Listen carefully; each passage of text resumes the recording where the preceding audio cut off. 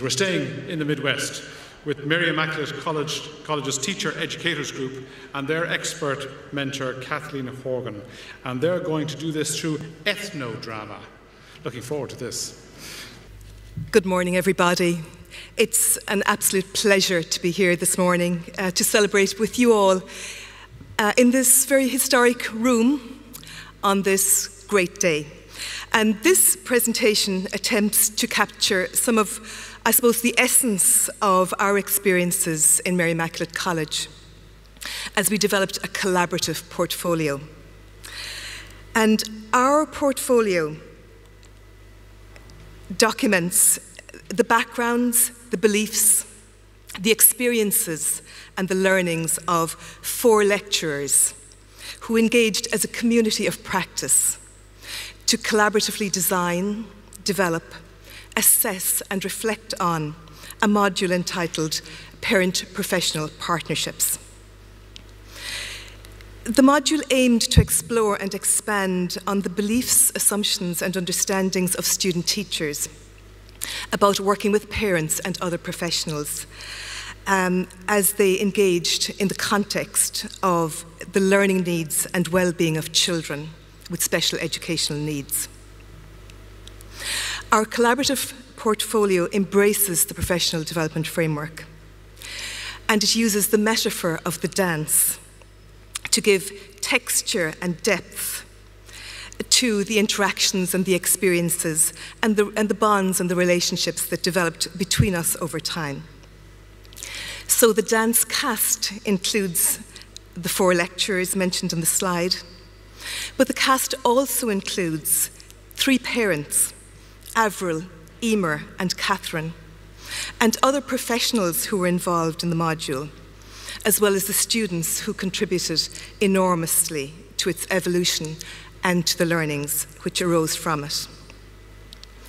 Our portfolio is presented as a woven tapestry of reflections and insights which document and present our own personal and professional development from the perspective of each of the 4 authors.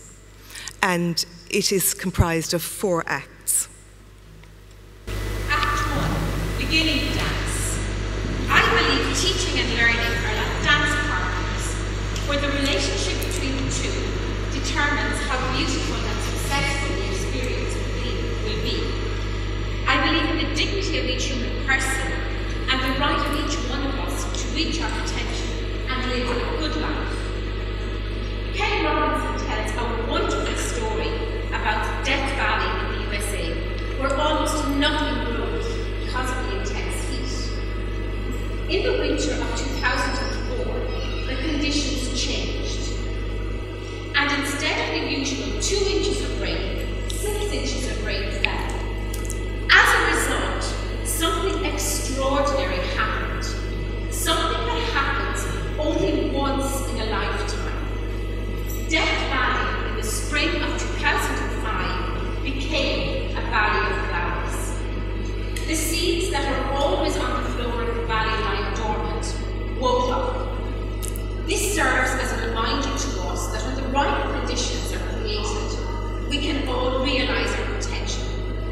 The framework helped us create these conditions. Act 2, finding our rhythm. I want to be a teacher who voices what is never voiced. The challenges and the mistakes I made as a teacher and continue to make, so that the students may be inspired to pick themselves up when they fall, particularly as being teachers. In the first morning of our module, I had a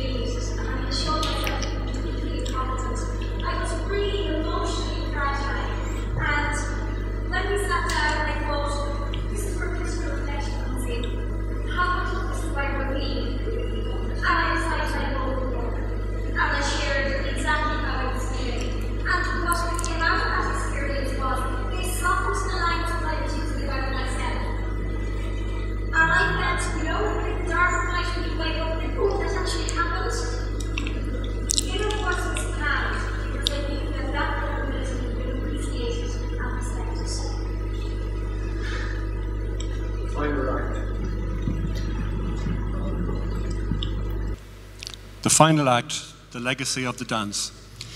Leaving time for reflection at the end of each lecture was something we strongly believed in, but something that we often found difficult because of time constraints. However, we committed to and persisted with reflective practice sessions after each class. We sat in a circle and talked about what we had learned in any session. We shared ideas, questions, and differences. But how could we go further? Where might the dance take us? In learning to dance, I learned to lead and to follow and to lead. I learned how to dance with others and to allow others to dance with me. None of us entered this space as skilled dancers.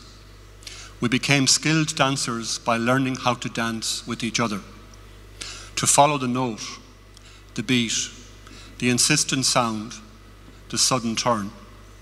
The dance could be fast, the dance could be slow, but the dance was never boring. It is said that in order to dance the dance of the Sufis, one has to be a believer, to believe in and to value each other, to hear and to listen to each other and to self. Thank you very much.